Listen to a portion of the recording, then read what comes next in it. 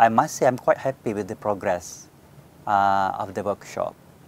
I can see from the participants' view, they have a very strong interest on this ASEAN Common Visa concept.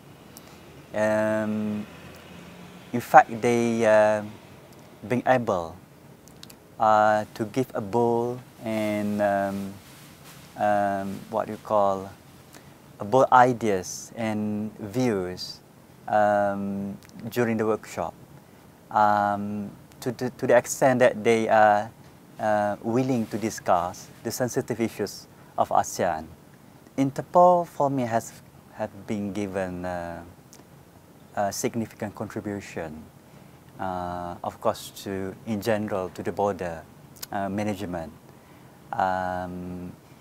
and specifically to the workshop. I think Interpol, of course, besides chairing the meeting, have given opinions and guidance on how to manage, a certain aspect when you implement the ASEAN Common Visa.